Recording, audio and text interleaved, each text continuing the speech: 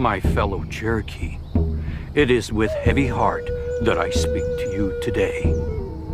It is the year 1831, and the United States government is forcing us to leave our ancestral home and walk hundreds of miles to go and live on Indian reservations forever. This journey will be dangerous and difficult, and will be known forever as the Walk of Shame. Well, whatever.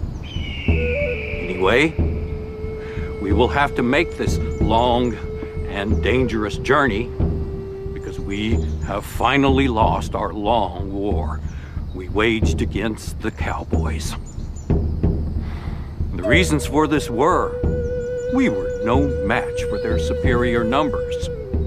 Our own people were divided into too many different tribes and did not fight together.